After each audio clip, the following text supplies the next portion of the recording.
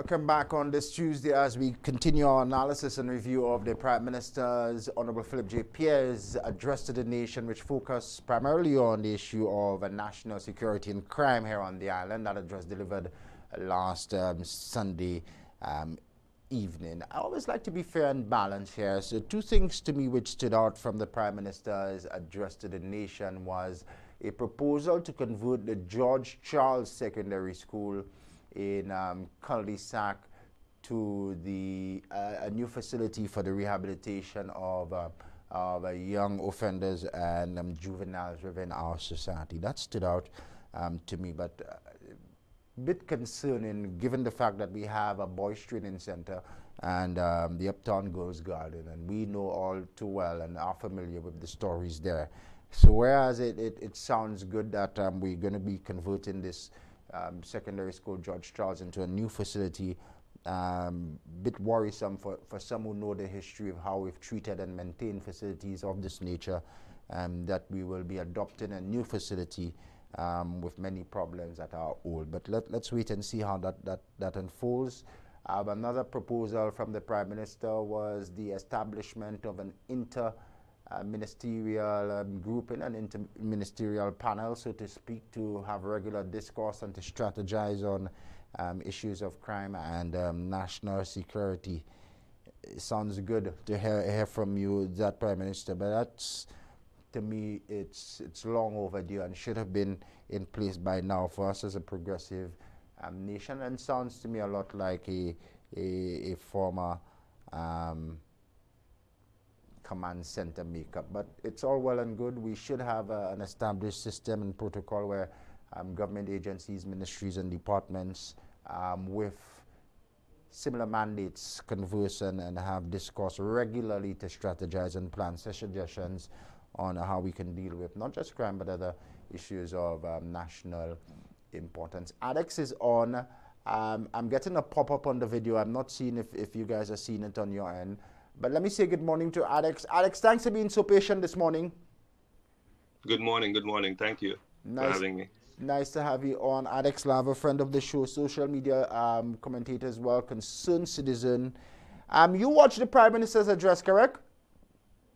I won't say I watched it. The moment I realized it was pre-recorded, then that hit a core in me on two levels. I'm not going to say I didn't watch it. I paused it. I put it on mute. But I am informed of what was his address. So I'm aware of tidbits of it, but I can comment on what bothered me about the fact that it's pre-recorded. First of all, tell me, why did you think it should have been live, and what's your disappointment with it being pre-recorded? So, I mean, as a social commentator, however you name it, I have integrity and I have a lot of respect for what I do. So what I saw done by the Prime Minister is no different than what's happening on the streets. That was an assault on democracy, because that was a disrespectful way to have a conversation for a very important period of time that we're going through. And I'm getting a little emotional here in that there are tremendous challenges that are being faced globally. It's no different than in St. Lucia. We are, without a doubt, facing an elevated amount of crime, loss of lives. And at this point, towards the end of the year, the Prime Minister chose to provide a pre-recorded message. That felt like taking a ham and putting it in the microwave for Christmas. It didn't feel good, it didn't taste good, and it didn't sound good. And for somebody like me who has and continues to pay attention to the democratic institutions that we have, the democratic processes that we value, that provide stability, that provide hope, that provide safety for people, this was a marketing strategy, and to me, disrespectful on so many facets to the people of St. Lucia. I'll come with some balance there in just a bit, but Alex, what else in a live broadcast would you have liked to see? Would you have liked to see interaction with the public? What else would you have liked to see as opposed to just the Prime Minister making his presentation live? I think what I have an issue with, and we're seeing this across the Caribbean, and this is the type of PR and marketing sort of input that communications persons, this is where you see people who are journalists who are now working within the bureaucratic process are trying to package the message. They're trying to control the narrative. It's these sort of PR terms. And what's happening is that we're seeing the political conversation or the career of a politician is now to be hidden behind a wall. And we're not seeing the live politician to communicate with the people. We're not seeing the politicians go into the communities where the crime is taking place right now. So for me, and I take it from that angle, in that what we are noticing is that they're guarding themselves away from being to confront people.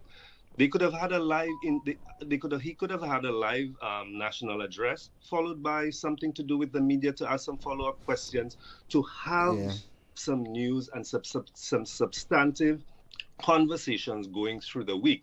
What we've had now is a prepackaged bulletin dropped. He's on his way to Taiwan, and then they're just going to manage it in a different way. There's no interaction and conversation of what is innovative and what is going to solve crime or what's happening in the nation. Interesting, very, very, very interesting perspective from you, Adex. The interaction that possible live would have made. Let me balance it off, and it's very important for me to balance off here, although I'm no longer paid by them, but very important for me to balance and preserve the integrity of this platform.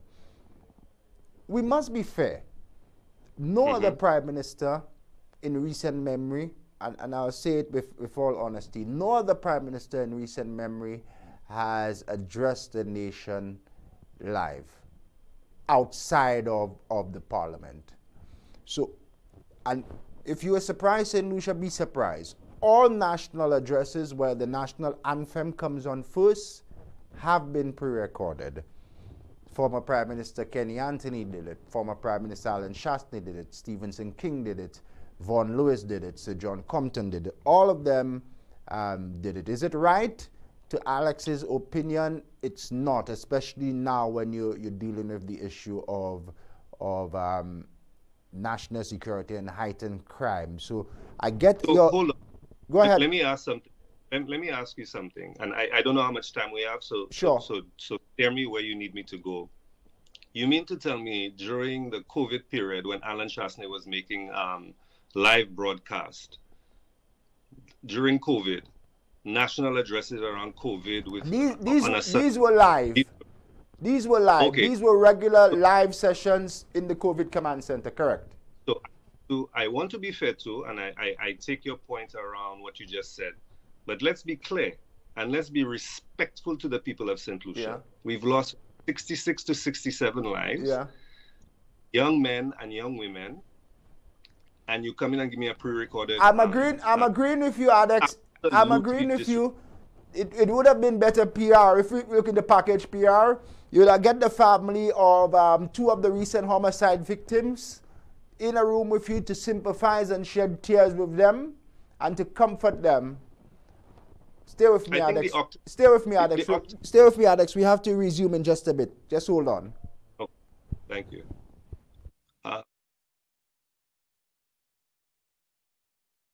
Get your clothes sparkling clean with whiter whites and brighter colors. Use Joby antibacterial washing powder. Ultra concentrated formula gives more washes with brightening factors added to keep your clothes looking new. And with the added organic fabric softener, your clothes will be soft and fluffy. Joby antibacterial washing powder is also effective in stain removal for cleaner, brighter, softer clothes with the sweet scent of early spring morning.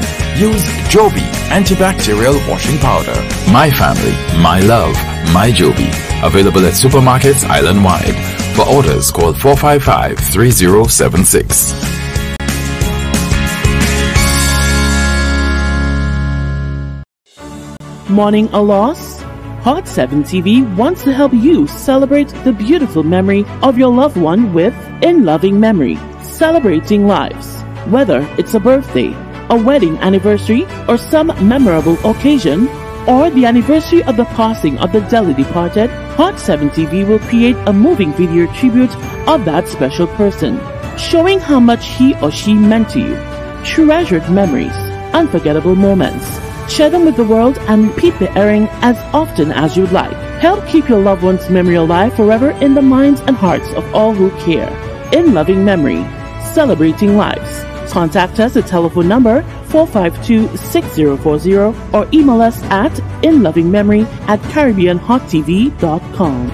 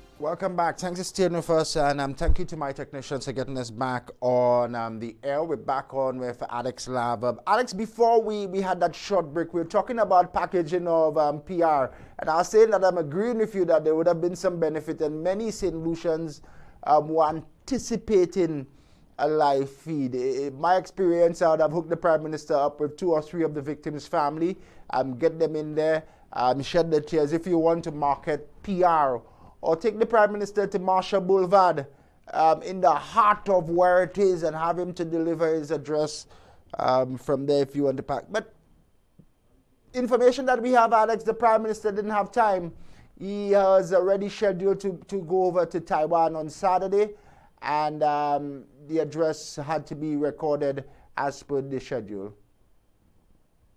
There you have it. So doesn't have time or the foresight to put these things in place before he goes to Taiwan. He knew this was happening. We were over 60 murders already. You mean to tell me he waited till we got to 65, 66 to make this last minute? So for me, I'm bothered from that approach. That being said, I am informed, and what I wanted to do was pause it, and because it's pre-recorded, hear what people were saying and let them feed me the information of what was relevant or not relevant from what he said. So like I figured, it was an uninnovative, uninspiring, sort of nothing new pre-recorded message. So I didn't miss anything. Yeah, hold on for me. We have a caller. Good morning. Welcome to the platform. Good morning. Welcome. Is the caller still with us? Good morning. Hi, good morning to you. Good morning. I'm just listening to the gentleman, Alex. I'm wondering really what is the issue? Is his concern that the Prime Minister did not come on live? Is it the content? Is it simply because his speech or address to the nation was pre-recorded? Because I'm thinking, never in my memory has any Prime Minister addressed the nation, whether it was live, and there was any engagement with the public. So it is different. Fully. It is different if he's asking for a press conference as to an address to the nation. Yeah. Fair enough. So, caller, when the prime ministers of past have addressed the nation with the national anthem, full address, it have all been pre-recorded, but be guided. And Adex reminded us that during the period of COVID, on many occasions, former Prime Minister Alan Shastney addressed the nation live at the command center, not interacting with the public, but they were experts and media present within the setting to interact and to share feedback there. But Alex's main concern, and I hope I represent him well, he thinks it was insensitive somewhat for the Prime Minister to package the message and try to package his PR along a sensitive issue like this. Grasping at straws here? What really do you mean by packaging a message? Let us look at content. Let us see if really the ideas or what the content in the address, is there something for us to benefit from, learn from? Is there direction? Caller, we did that. Caller, we did that. Hold on for me. Hold on for me, caller. Hold on for me, caller. We did that. We did assess the content. So let me ask you, from your assessment of the content of the Prime Minister's address, his point for intergovernmental panel or grouping, more resources for the police, based on the content, were you comforted? Are you confident that something is being done to confront the issues?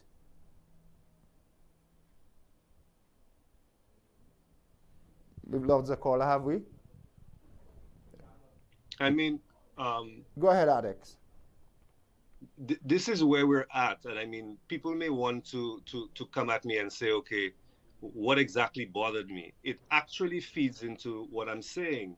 The speech and the content and what he gave was uninnovative and nothing new. And if what he's doing there has been done before, it means it's not working. So this type of messaging, which I'm saying, if we normally have pre-recorded, it doesn't work. We need to think outside the box and start to reimagine the cities, the lives we're managing, and the institutions we place people in leadership positions with. If we keep saying that they've always done this and it's never been done, that is the point. We need to reimagine our engagements of the political process, and it's not working. And what he said in that speech was uninnovative, an inter-ministerial committee. Those things never existed before. I mean, now they're going to do it.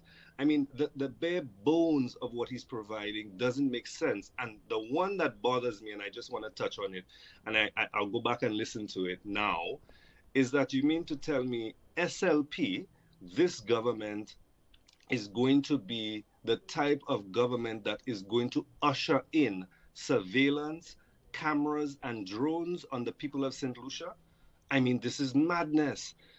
Madness. It doesn't work in anywhere across the world around, other than China, around surveillance to be able to control crime and this sort of thing. And that's what we're introducing into St. Lucia as some innovative way to control crime. No, put your shoes on, take your jacket off and go into the streets and talk to the people that are being that are suffering or facing economic hardship that have to result to do crime.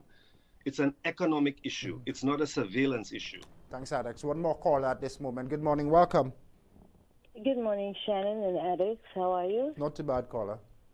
Good. I agree with Adex totally with what he's saying.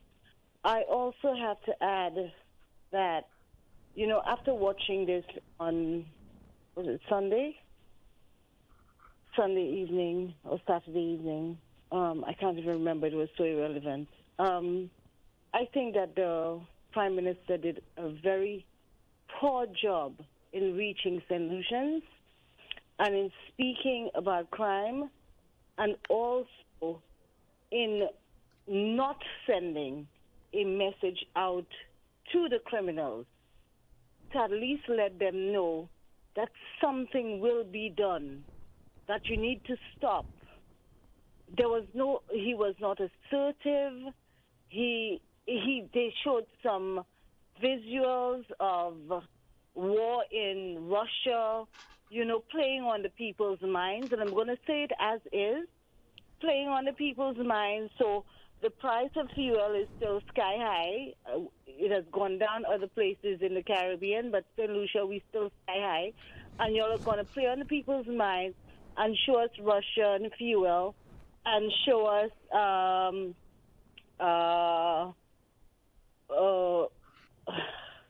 climate change, images of climate change.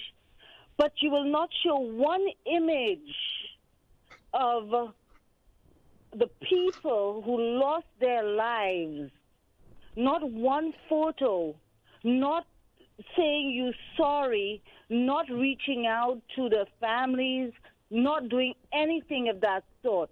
So they're playing on the people's minds. The Prime Minister needs to stop. You need to stop. You need to stop and take stock of what you're doing. If you're going to show images, you might as well go all the way and show images. Let people see what is really happening. But you can't play on their minds to suit your agenda. But the crime factor that we're dealing with, you're not going to use an image to let people see how bad it is. And you're not going to reach out to those criminals and say, listen, guys, this is it. We've had enough. We had 4 killings in 3 days, and it needs to stop. We will find you. We will find you. You need to take stock of what you're doing. Get rid of the ammunition, or we're coming for you. He needed to be more assertive. Everything is a plaster on a sore, and they just keep digging back into that same sore, and that sore is not healing. And like Adex was just saying, madness is doing the same things over and over and expecting different results. You need to be more innovative. You need to reach out to the people. St. Lucia is at its lowest. And not just in crime, in everything else. Oh, now I can hear. Everything else. We need to bring our standards up. We need to work. We need to get up and work rather than sit in Parliament and just power jeter at each other. Absolutely. We need them to work. And having said this, I need to say good morning and goodbye to everyone. Good morning. Thanks for calling. Alex, do you agree that the Prime Minister needed to be more assertive and speak to the people causing the mayhem, say directly, we know you are, we are strategizing to come for you without divulging where the roadblocks would take place or that roadblocks would take place? Did he need a stronger message? I mean, look, as a leader, yes, of course you can always be stronger, but the question becomes when you're dealing with issues with citizens, fellow citizens, let's be honest, whether they engage in criminal activity or not, we need to show compassion. So while I can appreciate that he needs to be a stronger and more assertive politician or leader, he needs to also show compassion. Where was the compassion for those families? Yeah. These are lost lives. There is a reason, compassionately, why somebody engages in criminal activity. And my issue right now is that the assertiveness is not going to solve it. It never has. The question needs to be, when are we going to show compassion and get into those communities and have conversations, include them in dialogue? The thing is, and I'm just going to throw it out there, if it becomes, and it has, more economically viable, more family viable for children and boys and girls in the community to seek solace and safety and peace and community within criminal activity, that is where the problem is. The problem isn't that we don't have enough police or we don't have enough surveillance and cameras. What is happening in society is that it's now more economically viable to live a life that is related to certain things. Selling weed. We need to have these kinds of conversations. If it's more economically viable, people will walk in that direction. It's not because somebody wants to be bad and buy a gun to kill another. No, it's an economic issue. I think we need to show compassion. I think we need to be able to, on the other hand, to recognize that whilst our spiritual practice, however it may lay, can provide peace, safety, and healing, it doesn't provide solutions. If prayers were to solve anything, it would have saved us from slavery years ago. It would have not had a earthquake in Haiti to take almost 200,000 lives. Prayers provide healing. It provides a safe place, but it doesn't provide solutions. And I think a lot of what we're doing, as the caller said, that I want to touch on, is that we are living in the era of mediocrity. We are accepting mediocrity as the standard, and this is where we're ending up. We're not having our leaders do the job that we expect them to do. And I want to see the politicians, rather than come out and be stern with us citizens on the air, go into the communities and have conversations with people. And when you listen to a lot of citizens as well post the Prime Minister's address, one gets the sense that the Prime Minister may have missed an opportunity to sympathize with the families of the victim, the family of the nurse who was gunned down on way home from a 12-hour-long shift, the family of the young man in Leclerc, the family of the Rastafarian who was gunned down in Marsha. One gets the sense that the Prime Minister Pierre also missed an opportunity to sympathize and in some way comfort them through word, if at least, during his address to the nation. It was insensitive and disrespectful, and it was a lost opportunity. I'll go on record again, and I'll say it, SLP, this government haven't gotten into office. I believe their political communication strategy is good. I think the bureaucratic process of having their communication team, whoever is leading it and whoever works there, suck, and they need to rethink that game, because they are not engaging and leading, and they're not governing with their communication team. Sadly, it doesn't connect with the people. They're still in opposition and political campaign election mode, unfortunately, and that's sad to see. I was about to tell you, the good senator would tell you they won with that PR strategy. Well, that's right. Lisa can say that, because Lisa is part of the communications on the political side, and excellent. You can keep doing that. But when you start to govern and you start to lead, and you need to recognize that you are not governing only the people who voted for you. You're also communicating and leading the people who didn't. And you need to be able to come down the middle. And what we have now in this communication team and this iteration of SLP is a very sad legacy that's going to be left. I do want to mention, just quickly before I go, I don't have any political side. I want to be on record to say this. I think there's a lot of conversation that people say that crime should not be political. They're wrong. Crime is a political issue, so is education, so is health. What we shouldn't make it is partisan. You shouldn't make it one is better than the other. We should all be working together to get to a solution, but crime is a political issue. So is health, so is education, the roads, all of those things, because they have the resources to address it. And they need to get to work, and I'm not seeing that. He's on a plane with whoever else, and now we don't have a strategy. We have nothing. Yeah. People are lost. People are upset. Yeah. Lastly, Adex, what is people in your circle saying post the address within the diaspora where you are now? What are your friends and people within the circle saying? I live in Montreal, Quebec. My circle does not pay attention to what's happening in Sydney. Thank you. Thanks for that. You stay safe out there, my good man, and we'll keep in contact with you. I think your track record shows that you've maintained a middle line, and where you need to slap one side, you very much you do so. You slap the other side likewise as well. Alex has no political affiliation, and his track record shows. If you don't want to listen to people like Adex, you're very much in the wrong place. Thanks, my good man, for coming on this morning. All the best, brother. Take care. Thank you for having me. Adex Lava, my very special guest this hour. Some feedback from the WhatsApp platform. Again, Don will do all within his power to ensure that we can beam the WhatsApp contributions on screen so you can see exactly as they come in. Good morning. I was agreeing with Adex on the form for the presentation. However, to compare the command center addresses of Chasney which, by the way, was done by this Prime Minister as well, tells me he is not as objective as he claims. His answers to crime is to walk in the streets and talk to the criminals. Who are they? Yes, obviously, we have to. If you don't want to, you have to engage them, you know, caller. I am a supporter of engagement of the criminals on the ground. You need to get down to the root.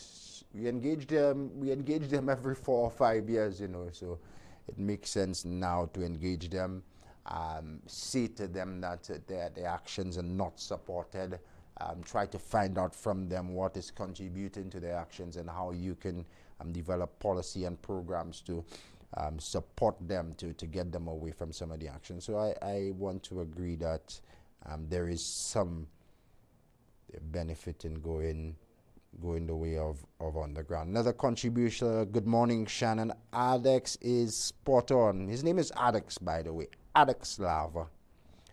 I think this continues. We may be in an uprising sooner than we think. Let's take a quick commercial break. 12 and a half minutes now before 9 o'clock. We conclude on top.